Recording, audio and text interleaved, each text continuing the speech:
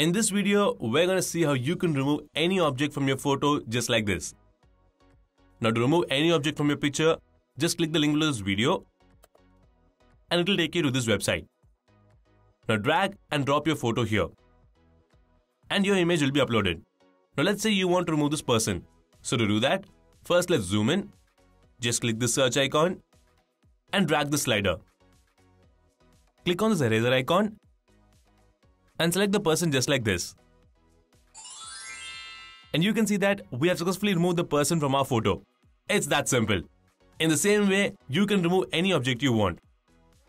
Once you are satisfied with your collection, to download your image, just click download and the picture will be downloaded.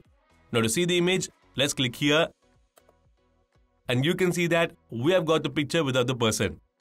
Okay. Now let's click start new. And if you upload a high quality photo, you may get a pop-up like this. Now you can continue with an SD quality image. Or if you want to use a high quality picture, you can click this button and it will ask you to create an account on this website. Now you can use Google Sign Up or any email address to create your account. I'm going to use Google Sign Up. So let's click continue with Google. Now select your Google account. Then your account will be successfully created. Now to remove the object with a high quality picture, you can select one of these plans and use the free trial. So that's it guys. This is how you can remove any object from your photo.